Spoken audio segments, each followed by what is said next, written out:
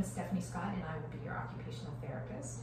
As your occupational therapist, I work with you to look at the activities of your daily life, to see where you're having challenges, and then to help come up with a plan so that you can address those challenges and be able to do the things that you want and need to do in your daily life. One of the first steps, however, is assessing your vital signs. Now, this is important for a few reasons. Number one, it gives me a sense of your overall health and wellness. But number two, it allows me to document a baseline so that every time that you come in, we'll monitor your vital signs, and if anything changes, we can adjust the plan accordingly. So the vital signs that we're going to be looking at are blood pressure, heart rate, respiratory rate, body temperature, and blood oxygen levels. Now, the first one we're going to do is blood pressure. Blood pressure is two numbers. A systolic is the pressure in the heart when the heart contracts, and diastolic is the pressure in the heart when it relaxes. And essentially what this tells us is how hard your heart is working, pushing the blood through your body. We use a sphygmometer, a blood pressure cuff, as well as a stethoscope. And the blood pressure cuff inflates, it puts pressure around your arteries so that we can be able to hear the sounds of when the heart contracts and when we stop hearing sounds when it relaxes. So I'd like you to sit relaxed with your feet on the ground uncrossed, arms supported about heart height, relaxed. I'm just going to make sure that there's nothing impeding us tuning your blood pressure.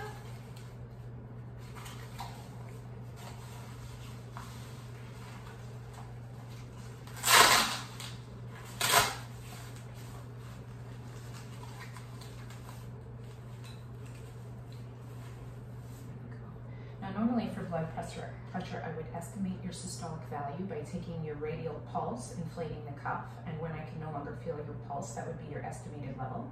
And then when I take your blood pressure, I inflate the cuff about 30 milligrams of mercury above that. But today I'm just going to take your blood pressure.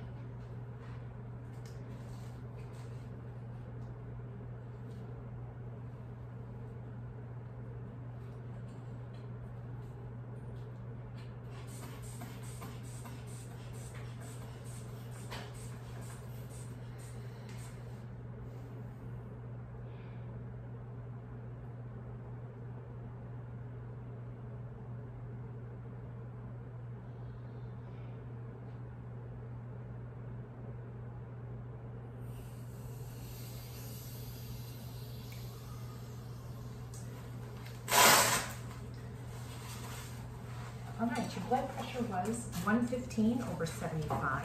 Normal range for blood pressure is below 120 systolic and below 180 diastolic, so you fall right in the normal range. The next thing we're going to be looking at is your heart rate. We're going to be counting the number of beats per minute. However, in your case, we're going to do for 30 seconds and times by 2. I'm also going to be looking at pulse strength, as well as whether it's regular or irregular beat. And this is just going to tell us how well your heart is working and if there's maybe any irregularities that might impact your ability to do activities. So I'm just going to take your radial pulse.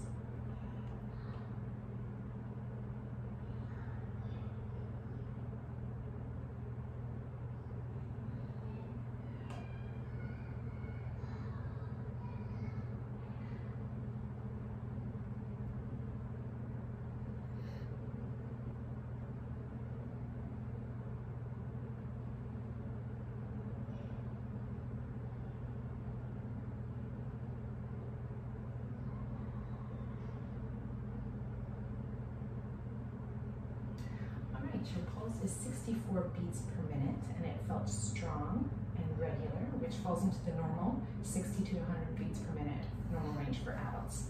The next, we're going to be looking at respiratory rate, and this is going to tell us how well you're breathing, if you're getting enough oxygen to your organs, which would be very important for you to be able to do activities. So respiratory rate is just the number of inhales and exhales you do in 1 minute. Again, we're going to do 30 seconds and then just times by 2. However, if I notice any irregularities, I might do up to a minute and then listen also to your lung sounds.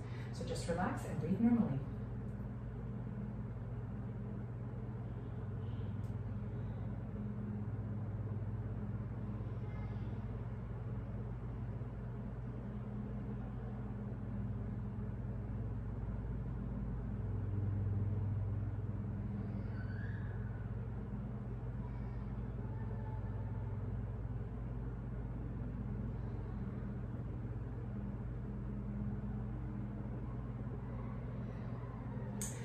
that you had 18 breaths per minute, and they seemed regular and not too shallow, and that falls within the 12 to 20 normal range for adults. The next thing we're going to check is your body temperature. I'm going to be using a digital ear thermometer. However, normally I would probably use an oral thermometer that you would put underneath your tongue, close your lips around, and it would give us a digital reading. Essentially, what body temperature tells us is if it is too high, you might be having an infection or something your body's fighting off, which means you might want to see a doctor to get that taken care of.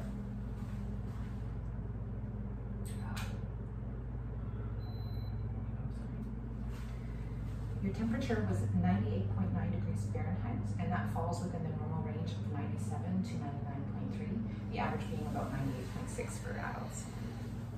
Lastly, we're going to check your blood oxygen levels, and this is important because it tells us how much oxygen is in your blood, getting to your organs and your tissues, allowing you to be actually able to do the activities. So I'm just going to put this on your finger. It uses red and infrared light. It's called a pulse oximeter, and it is showing your rate is 98% blood oxygen, and that falls within the normal category of 95 to 100%, so your tissues are getting adequate oxygen. So that's your vital assessment. Do you have any questions or concerns? Excellent. So the next step now, we're going to be looking at your list of activities. Thank you much. And I will just document this, and then we'll get on to the next step. Okay.